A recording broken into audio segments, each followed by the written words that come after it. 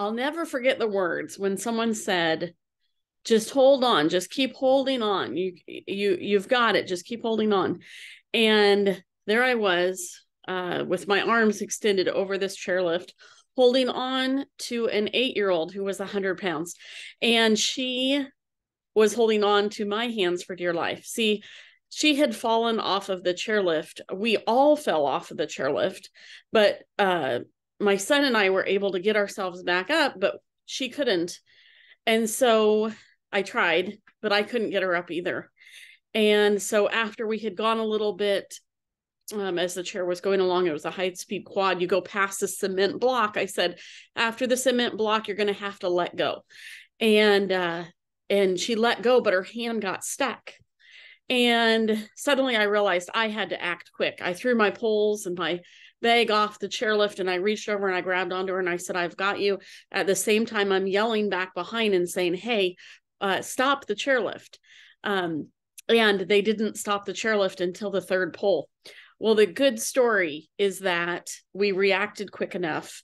We had these really good conversations because I had my son and this girl, Kira, and she said that I could say her name right there. And the three of us had to get through one of the hardest challenges of our life and address all the really hard questions. Like, what happens if I fall? Am I going to die? And how do you know that you're going to be able to keep holding on to me? And what if we all fall off in the chairlift? Or what if the chairlift breaks? Or what if there were so many questions that we had to face right there in the moment? And honestly, I'm glad. I learned so much about facing fears and just having conversations. And I realized that is what I've been about my entire career. I've been helping so many businesses and clients and people overcome their fears and their frustrations and what they want to do and how they want to achieve their goals or just live and survive. And so, you know, in one sense, that seems like that would have been an easy situation, but it wasn't. But what I did do is I used my own mindset of saying, we've got to do this. There's no other way. We're going to do it. We're going to get through, as well as some techniques that I learned through like a cycling spinning class, which was called intermittent cycling. And so you would cycle hard with one leg and then cycle hard with the other leg. So I use that same technique with my hands. We'd hold on tight with one hand, not let go with the other one, but give it a rest and then switch. And that's how we survive those, 10, 15 minutes of her dangling there. And then when they spread out this tarp down below, we had to let go. That was the hardest part. We had to let go. I let go and she fell straight down onto that tarp. It softened her fall and she ended up being okay. She was able to stand up, walk away. Of course, it was scary. Her parents were there and everything. And at first, everyone was kind of mad at me. They didn't know what happened. And so I, as a coach, made it really clear. I wasn't coaching her at the time, but I made it really clear about what happened. I specified everything out in email, so it was very clear to everyone. And I just wanted it to be really consistent. I felt it was really important for me as a coach and for her situation moving forward. And I'm so glad I did it that way. And of course, I recovered. I pulled some muscles off my shoulder, but it is realizing what situations you have in the moment and how you can keep moving forward. And that is what trauma is. Trauma is things have happened and we have to keep moving forward. We have to find different ways. So that was 2016. 2017 in the summer, or right before school was out, I was in a car accident and hit by a drunk driver who actually was a cop. So anyways, that was another story. And then about 6 months later, I was hit in another car accident. I was just dropped my parents off at the airport and I was hit by a driver going 60 and we were getting onto the freeway, but I was at a complete dead standstill. And I hit my head on the steering wheel, which is one of the worst places you can hit your head.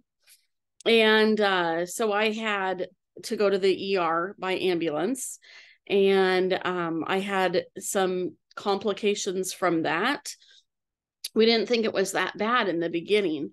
But then later on, we started realizing that I was having some speech issues and some memory issues. And so we started to see doctors regarding that. And physically, I seemed to be fine. I was reacting fine and everything was good.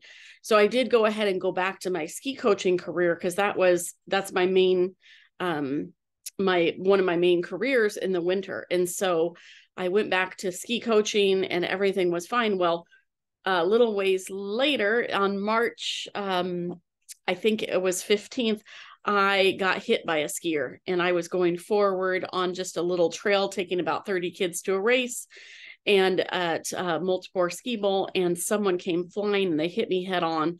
I jumped to the left real quick because someone was walking their dog to the right.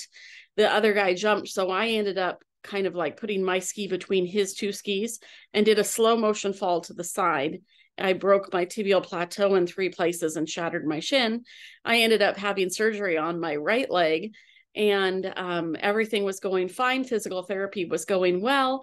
And then my physical therapist discovered that I had an infection and I needed to get to the hospital immediately.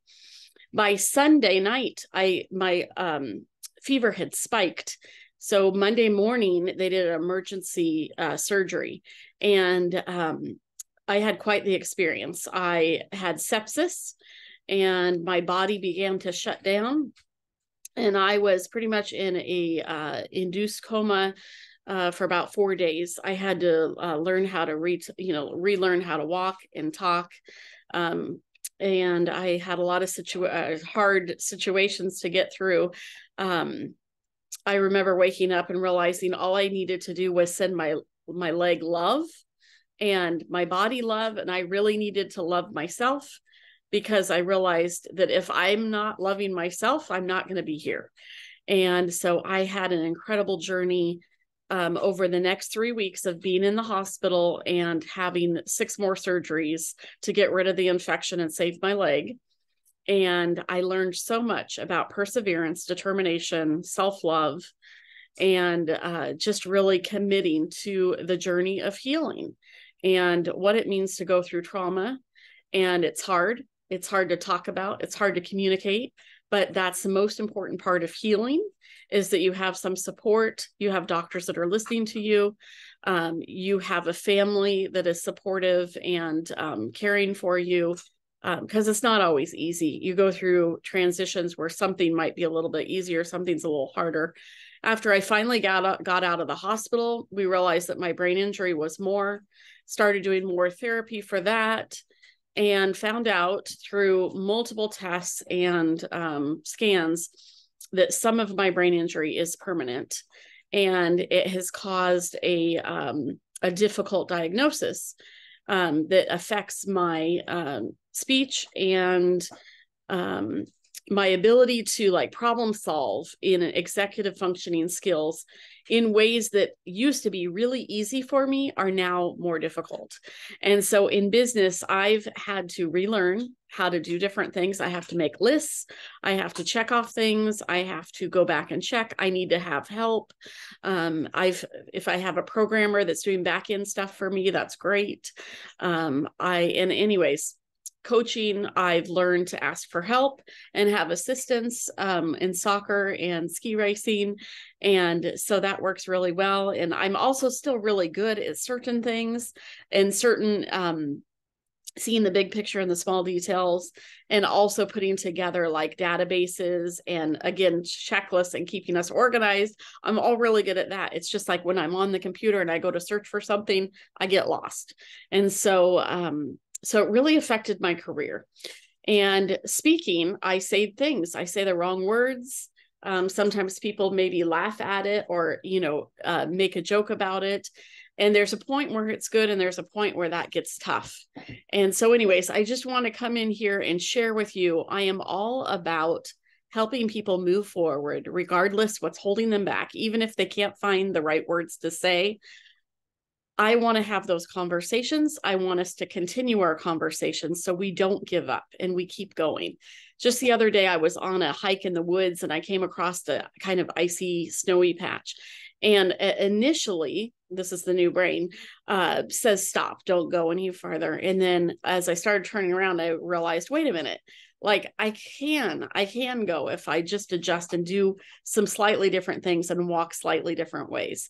And so that's what I'm here all about. I'm here for you, and I understand everyone's trauma is different. We all handle things differently. We all have to move forward differently. But the more that we can talk about it and keep moving forward and just saying, we've got this, we can do it. We're not going to let go. We're here together. We're better together. That's what I'm all about. So keep asking questions, keep talking.